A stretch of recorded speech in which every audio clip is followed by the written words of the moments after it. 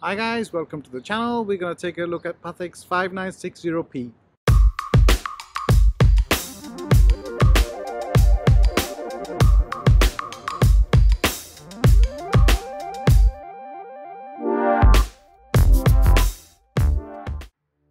Hi guys, welcome back to shaHorology. My name is Shah. If you like my videos, please do subscribe to my channel. If you have any comments or any suggestions, please leave them in the comments section below. You can follow me on Instagram, Twitter, Facebook and Snapchat. The Patek's 5960P was launched in 2006, but unfortunately in 2014 the platinum model was officially discontinued. The 5960P was Patek's first self-winding chronograph, and after the launch the watch community took an instant liking to it.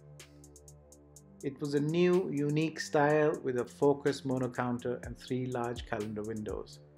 The platinum case measures in at 40.5 mm in diameter. There are 3 correctors on the left side which help with the setting of the annual calendar. The dial is sunburst blue with white and red accents.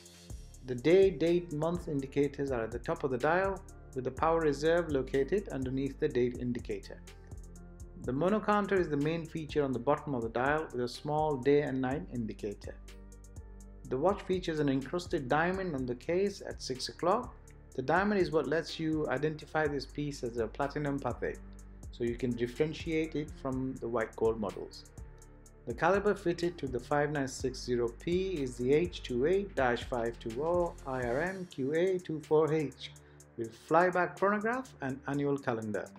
It has a power reserve of 55 hours when fully wound, and the movement is fully visible via the display caseback. I think this watch is stunning and certainly gets noticed, and I am confident it will be a future classic. What do you think? Let me know in the comments section below. Guys, thanks for watching and please do share this video. Take care, see you in the next one. Bye bye.